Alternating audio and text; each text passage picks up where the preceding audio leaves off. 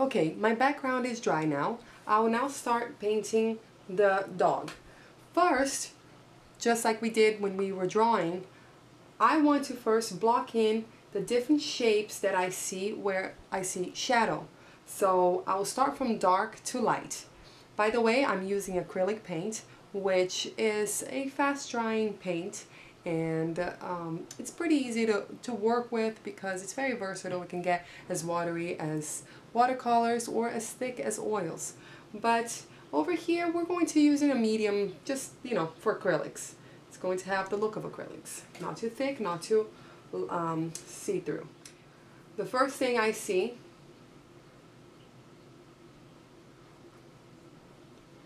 the nose, dark. I'm going to add all my dark spots first, dark areas. So let's see a little bit of dark here. It's going to look a little bit spotty, but it's all meant to be. See, it's got a little bit of a shadow here.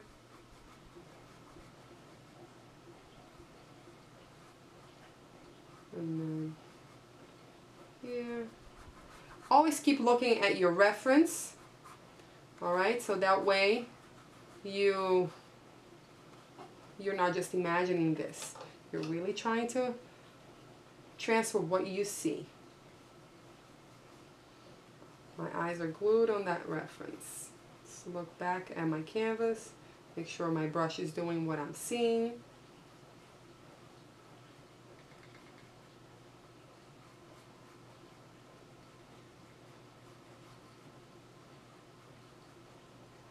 Right over here. Just kind of following the lines that I drew. And trust me, this brush is not even the greatest, but you'll see it'll come together. You can use, I like to use a round brush too, like another good, comfortable option for me would have been something like, let me see, like this one. It's an old round brush, also like that. It has a better edge to have a point, so that way it can go right where I want it to go. See, it even has like a rough touch to it on the canvas. It would be another good brush. So yeah, I'm just keeping it, just painting into the neck here, not thinking about the body. This process, I call it blocking, because I'm just blocking in the shapes and the values, starting from dark. From a dark value, I'm going to go from dark to light.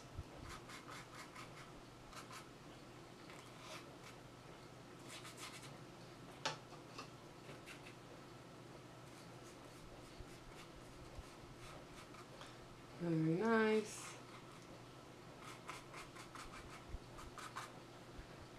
Okay, now I'm going to change the color. I added all my black color. Actually, I'm going to add just a little spot here for the eyes as well. I'm going to make the whole eye black. Make it all black.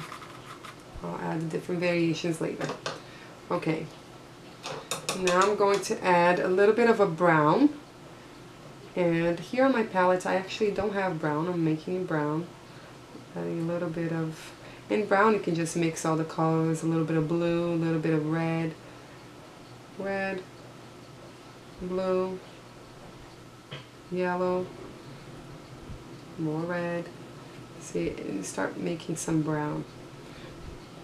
And it depends on how much of which color you want. The brown will kind of incline to that color. So I see a little bit of brown in his face as well. He's like a little brownish gray dog. I will, in between those dark areas, okay, the black that I painted, I'm adding this brown.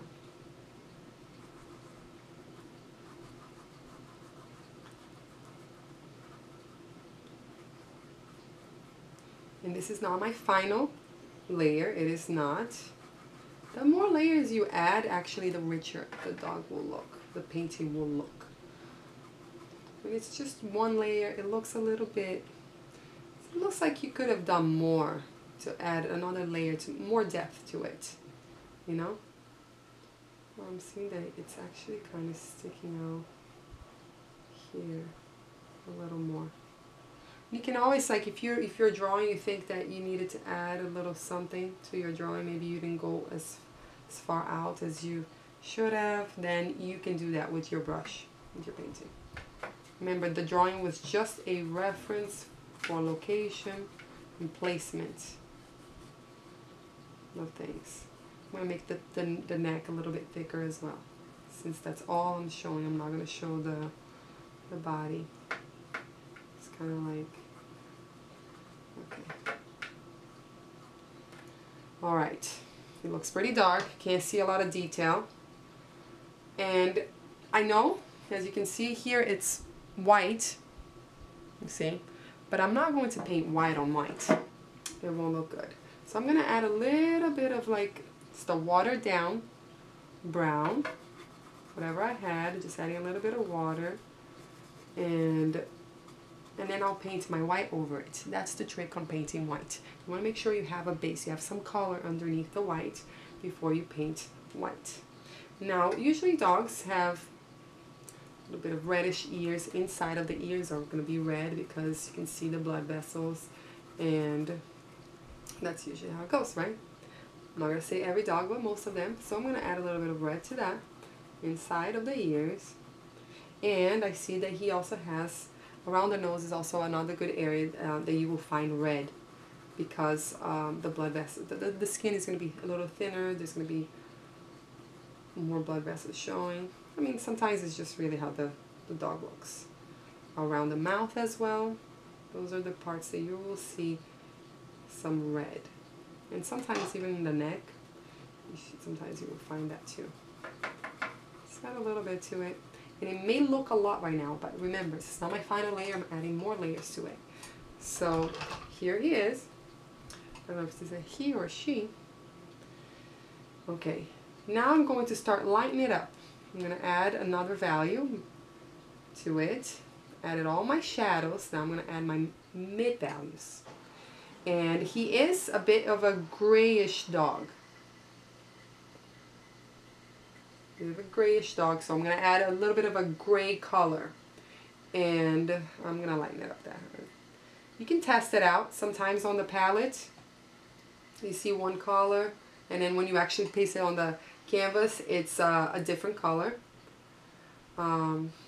It's normal. So change it up a bit. See, I'm pretty much now trying to go, I'm not going to go everywhere because then it defeats the purpose of adding black to it. But I'm going to go in some places. I'm leaving some of that black showing still, just so that way it can show like there's another